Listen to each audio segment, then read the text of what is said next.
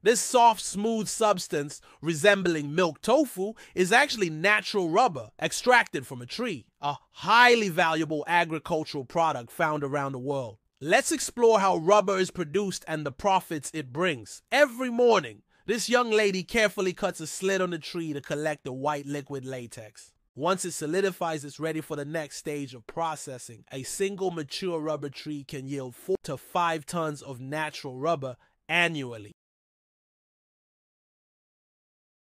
Now, this harvested rubber can be transformed into a variety of products, such as rubber gloves or dried to create rubber sheets. These sheets serve as essential raw materials for items like tires, floor mats, and other automotive components. Rubber sheets are sold by weight, with prices fluctuating daily. On average, they fetch around 10 RMB per kilogram. Given these numbers, cultivating rubber appears to be a profitable endeavor. What's your take on it?